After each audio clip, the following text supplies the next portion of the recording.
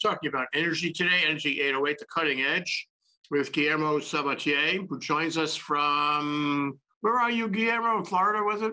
I am in Coral Springs, Florida, which is just west of Fort Lauderdale. Ah, good. Okay. South Florida. You're an energy man. You have a career in energy. Tell me about your career so I can try to get your job. You know. It's we definitely need the help. So I am an electrical engineer. I've been in the industry for 30 years now. I spent most of that time working for Florida Power and Light, which is a subsidiary of Next Era Energy. We know that name here in Hawaii. Yeah, we know. Well, I had a hand in supporting some of the folks that were great bunch of folks that were busy doing that project during they try to do the acquisition. So a lot of great people working on that project. I mean, we all have our regrets that it didn't work out, but we can talk some more about that later. But yeah, spent 29 years with them, electrical engineers, spent a lot of that in system operations, and worked almost at every point of the utility because it was a vertically integrated utility. So I worked all the way from meter reading all the way up to system operations and even the nuclear plants. So quite a bit of experience. Towards the very end, though, I did a lot of regulatory compliance and also training of the personnel. And then I went to work had a great opportunity to go work for SOS International at the time, which is one of our training support providers. And then SOS became HSI. Now we're part of the greater HSI organization, and our group is called Industrial Skills. So, and then what we do. Go ahead.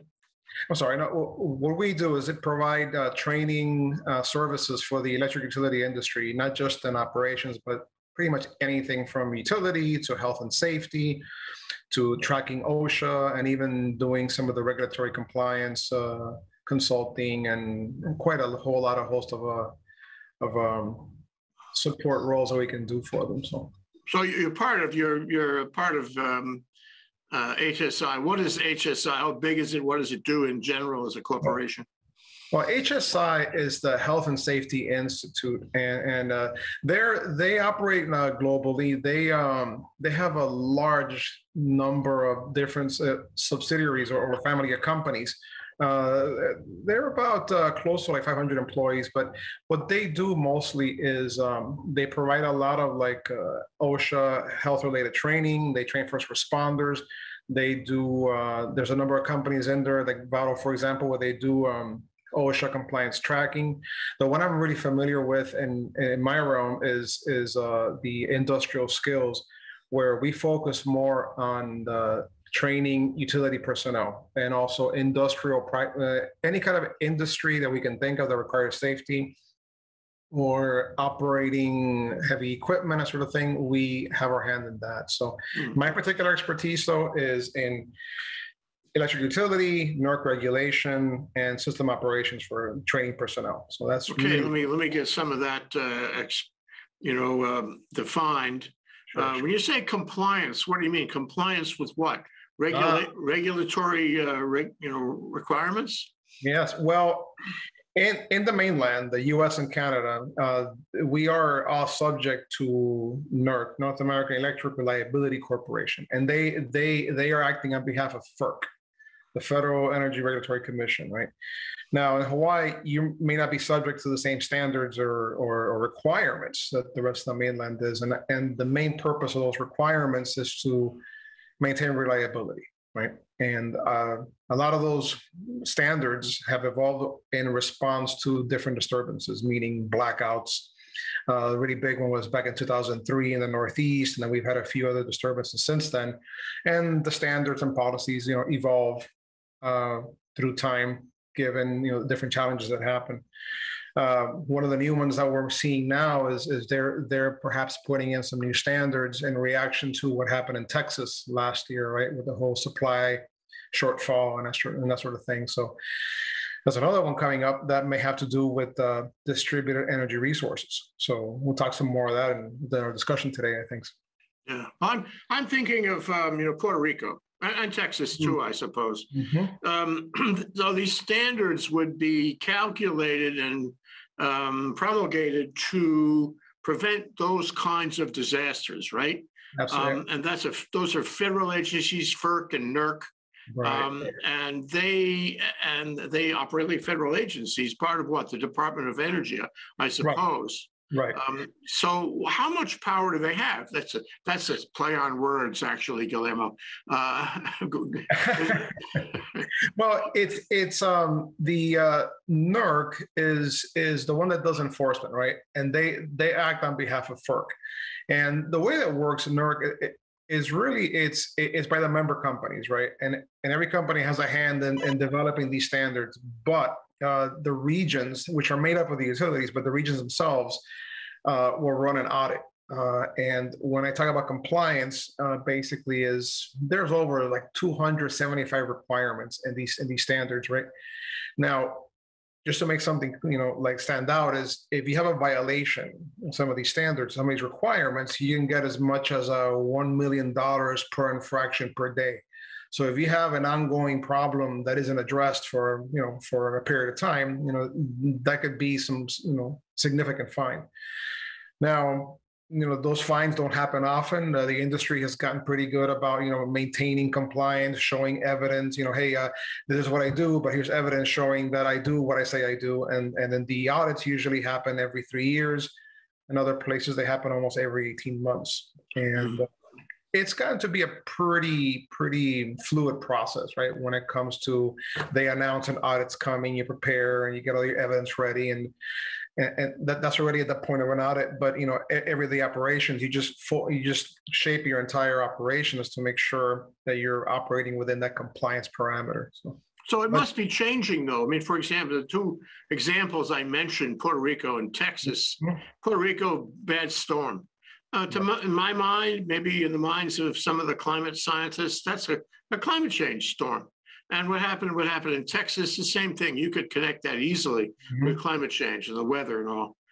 So NERC must be interested, and FERC must be interested in being as dynamic as the environment. In other words, if I have a greater risk of extreme weather, if I have a greater risk because of environmental changes, I have to change my standards to avoid the kinds of things that happen. Am I right? Right, and they usually change to, in the best case, they change in anticipation of what's coming. Sometimes they change as a reaction to. It's not always quick, and there's always like a process where there's voting by the utilities. Now, ultimately, it is the utilities' best interest. It's the utilities themselves that come up with a lot of these requirements and standards. That's why they have the standards drafting teams. But in the end, it's a lengthy process, and it's not always as quick as we want it to be. But that's also not a bug; it's a feature, because sometimes it takes a lot of time to gear up and get ready to be able to meet those new requirements. Fortunately, there's a lot of smart folks, a lot smarter than I am, looking ahead and figuring out what's coming up next, and how to write standards and how to prepare for those standards. So HSI, as part of its mission, would go to its utility clients. I guess it's a client arrangement, and say, look, here's some advice for you. You better be careful about this, that, and the other thing. You better comply with these standards, or else you'll get fined, or who knows what. Right.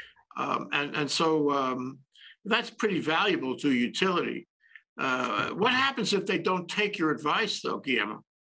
Well, that's usually. I'm going to give a few examples, right? Of course, without naming names, but we've had utilities that have asked, hey, from the very beginning, just help us come up with this program, and we've helped them develop the program from scratch, and then really it's us running the program for them, the compliance program, and they've been pretty successful. We've had other utilities where they've had turnover, personnel retire, they don't replace them right away, and then they've had a gap. And they've come to us, not at the last minute, but not with a lot of time left to prepare, because they've had an audit coming, and we've managed to help them. And we've had a pretty good, successful track record. But the challenges are always different, right? Some of them give you enough time. Others come at you with a pretty bad emergency. And you do your best to help them. And that, luckily we've done a good job about that. But yeah, it's always usually it's staff augmentation is what we're providing a lot of times. the majority of us subject matter experts are, have been in the utility industry already in that capacity. So we bring that knowledge here and help them out. Yeah, like you. Yeah. Mm-hmm. Well, let's shift a little bit to safety and training. Seems to me that, if you are handling heavy equipment, equipment which has fuel involved of some kind, equipment that handles a lot of electrical energy. Right. There's danger in all sides of that. Absolutely. Moving it and operating it and connecting it and so forth. So how do you make it safe, and what do you focus on in the training you give them for operating it and achieving some level of safety? Well, that's a very important point. When it comes to industrial skills, an example is personnel that operate a refinery or personnel that operate a power generating facility, right? But there's a lot of that training begins to happen online, self-paced. And then once we get back from this whole COVID situation, we'll have more of the in-person training. But we've been very fortunate where we have a lot of like initial training for new personnel to get them at least going in that particular aspect of their career or their job function, where they're at least familiar with the equipment, the dangers, and how they operate. In my particular side, safe handling of equipment in a substation, for example, we have a few training modules that deal into that, and a lot of the basic issues of, for example, stored energy, right? Like don't stick your hand somewhere where there's like, a charged spring or compressed gas, that sort of thing. That would be just one example of many that we have.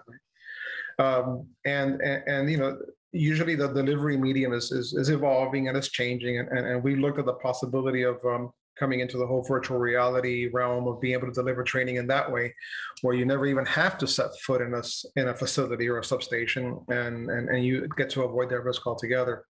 But that's still the development stages, but we'll all be there eventually. So. Well, you talk about, virtual reality or virtual in general. And I would imagine in the past now going on 3 years, a lot of the training HSI would offer would be virtual, would be on Zoom and the like. Am I right? It's not there yet. We're starting to look into that and to develop that. We'd like to get there one day. There's still a lot of material needs to be developed, and then the initial upfront effort and cost is significant. But yeah, that's something that we'd like to do at some point. So, yeah. And this again is for clientele, and the clientele could be in the U.S., it could be in North America. I suppose it could be anywhere. And I'm thinking of some of the utility installations in developing countries must be well below the standard of safety that you would like to see. They may have a different approach to safety and training. How do you handle a situation where this is a country, for example, where the utility is really rough at the edges? How do you make that safe? Well, that a lot of times it has to be up to them to approach you. And them wanting to actually take that kind of advice and that kind of guidance and invest in that kind of training. I mean, you can't really force them to do anything, whenever it's outside of this nation.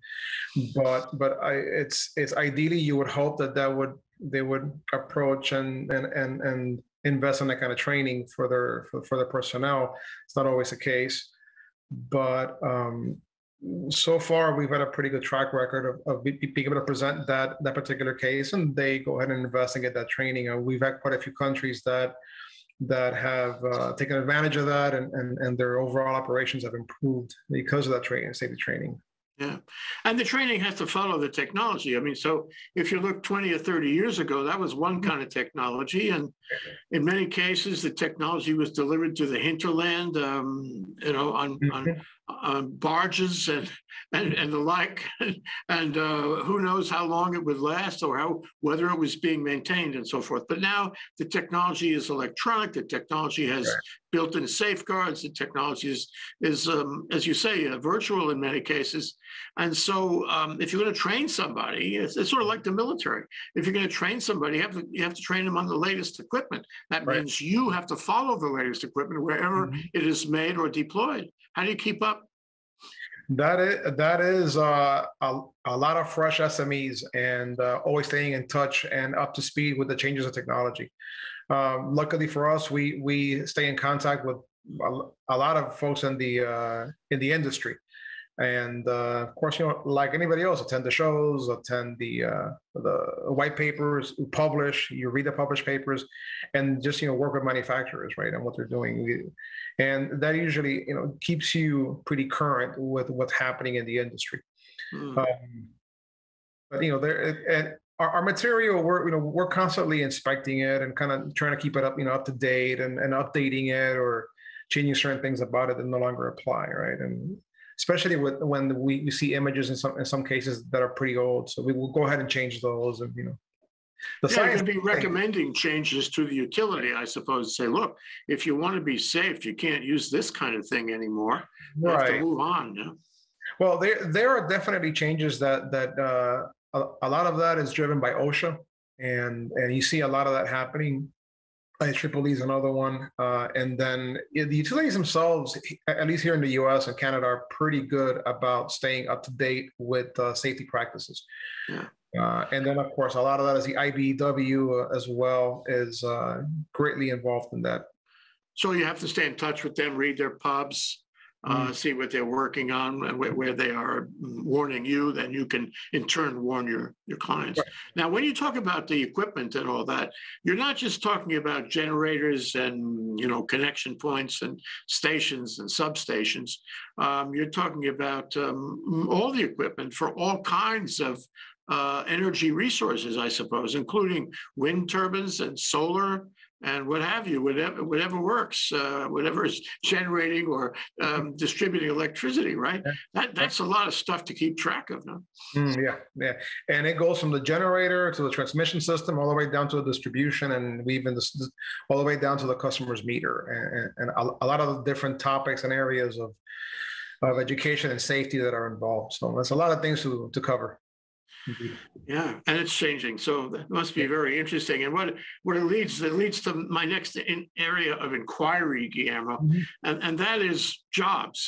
There's so many people say, hey, this is a very profitable area because there's so much money passing hands, because so many people need energy, and because of the appliances we have and the electronics we use at the consumer level, we need more and more energy all the time.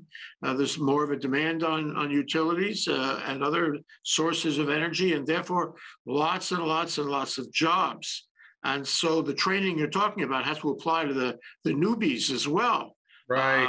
They have to be trained to get into it and be experienced on a rapid basis. Am I right?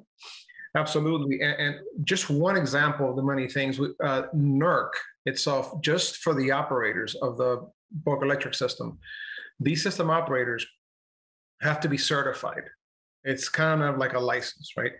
And just to get that certification, it's usually a pretty big, intimidating exam. So we provide the test preparation training, which is online, and then we have the actual instructor-led training.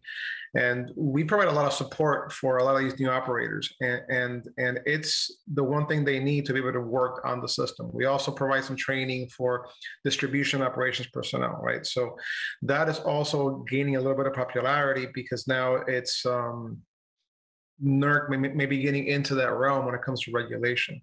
So we're getting ready for that change as well. But then that's just one example. There's other opportunities, right, for just the trades, working welders, working in the industry, working in power plants.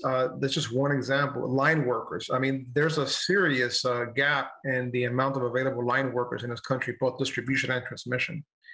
And it's interesting because like a lot of the trades right now, they have a definite personnel shortfall. So a lot of opportunities. I mean, if somebody doesn't really want to go to college, but they want to, start working and earning some good money right away, that's one option for them to actually look at. Yeah, I know. I took a tour of the IBEW here and other such unions, and they have programs to teach you energy, to make you competent in installing, for example, solar energy, because there are dangers and it's a need to understand. And I suppose that makes an electrical energy degree all the more valuable. A guy who went to school like you did would be in great demand right now, wouldn't he? Yeah. And It's not just that, it's the very different opportunities that you have. But just by understanding this industry and this science, there's so many different opportunities from design to science, and then not even getting into the business side of it, right? Where you have all these different investments. And I myself have an MBA, so I joined the dark side long ago, and I looked at the business side of this industry, and you ultimately see the costs and the operating dynamics of that sort of thing, and even the challenges that you're facing as the science changes, right? So many different opportunities, right, that we can look at, especially now, and we're at a great time where things are definitely changing. So. Well, let's talk about the MBA side of things. You've been writing articles. What is the focus of your, professional interest, and what are the articles you've been writing about? What are you covering? What are you talking to the community about? Well, I've talked a little bit about the opportunity of like meshing this new technology where we've all seen peer-to-peer business, right? Where it's like Uber or ride sharing or the gig economy, or you're selling things, at the very granular level, but in massive quantities, right? Where it's like, an example would be this peer-to-peer energy marketing, right? So as more and more people develop and they get into the whole producing their own energy, whether solar panels or storage or batteries or even their EVs, eventually we're going to get to the point where we can actually sell power at the distribution level to our neighbors, to folks that are on the same feeder and the same substation, and never getting into the transmission system. So ultimately, that'll present the opportunities and also a lot of challenges for utilities, right? Part of that being now you're going to have power flowing the opposite direction, right? From what used to be the end consumer, now it's a producer or a prosumer. So that'll change the way the system behaves dynamically. But given with AI and the way we're developing our technology and our smart systems, that can definitely be managed, and I see a lot of opportunities there. So some of my articles, have to do with that. That's very exciting. I mean, I remember reading that in Texas back years ago, there was a law that was unique to Texas, where you could sell power to your neighbor across the street. Right. In other states, the utility laws would not let you do that. They would require that you qualify for the regulators as a utility, which is not easy. So now this peer-to-peer thing could be a statement of the future. I suspect it is a statement of the future, and that we'll have everybody connected with everybody else, everybody distributing to everyone else, all participating in this kind of mesh of electrical energy. How do you see that unfolding? I mean, I see it unfolding over time. It's already being piloted in a few regions. I mean, California is one of them. They're doing that in Europe as well. One of the big concerns is cybersecurity. As you can imagine, the one big dominant provider has an app, and they manage to hack that. Then you can imagine how that can lead to certain reliability issues, right? That's one aspect of it. The other one really is from a utility standpoint, right? They could probably take advantage of that in the sense that now they've had to offset the need to build generation and transmission lines. So they can help you throw up your system and run it and manage it, but at the same time, they're offsetting their own generation cost. So there are opportunities there depending on the utility and how they're structured. But again, there is going to be some regulatory hurdles, and that's why FERC Order 2222, which is coming into effect pretty soon, like in the next couple of months. What it really was for the aggregators to give them a little bit more flexibility, meaning that they could compete in the open markets. So an aggregator would just buy all this power from these different little prosumers and aggregate it, and then go and bid and sell and buy in the open market. But and that distributes the capital requirements. In other words, you can have a business somewhere in that mesh, and you can have a much smaller investment than a utility would make. But you can make money. It can be something where you put some money in and you have a return on your investment, and a lot of people can do it and control it. It's just very exciting to me that this is possible. Well, and at some point, one thing that utilities have been working on a lot is not really capacity. They've been looking at dispatchability. So I see at one point they will probably pay you money to just be available for dispatch, and not really absorbing power or sending power back out, but just to be available. Mm-hmm. And that's something that they consider more importantly in some cases, right? Just to be ready to withstand the next contingency. And well, we promised our viewers we would talk about national and, for that matter, international energy markets, and we have oil going up nicely as anticipated again, and we have gas on the horizon, including this strange set of circumstances around Ukraine and Gazprom and the pipeline, Nord Stream, I think it is, from Russia to Germany. We have the U.S. trying to sell gas hither and yon, and including to Asia. It's all changing. It seems like it's transforming in front of our eyes. And how is this affecting the energy markets, energy prices in the utilities and in the supply right now? Well, natural gas has definitely gone up a little bit, on the cost per million BTUs. I never thought I'd see this, but the fact that they're actually compressing gas in tankers and they're shipping it overseas was something that I never thought I'd see. But yeah, here we are. So the cost of gas over there has finally offset the cost of transporting it, which is mind blowing, right? Yeah. But we're finally here.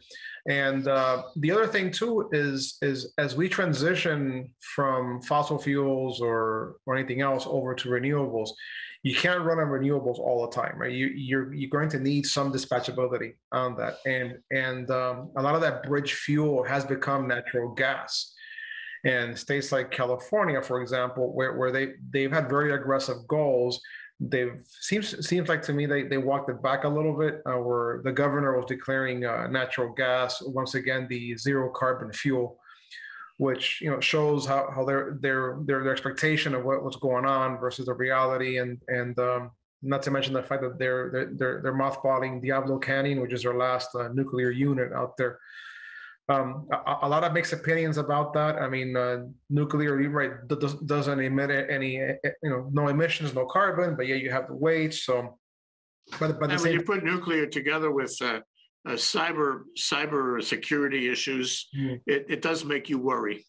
Makes you worry, but at the same time, it's part of your supply and part of your portfolio and your energy mix. And if you get rid of it, you don't have anything to replace it with. Now you got a shortfall. So, and then they ended up having to bring units back online that have been mothballed, and some of those were a little dirty. But so that's why now they're leaning more on natural gas again.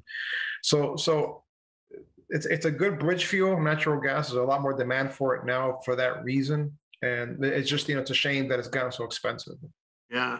Okay. Well, last question is, by the way, it's not my last question. I want to admit something. I've been thinking throughout this whole show that we have to have another show. Absolutely. We have to drill down on so many of the issues. We're skipping the stone across the pond, and there's so many things we could talk about. But let me ask you about renewables. Where do they fit in all of what we've been talking about?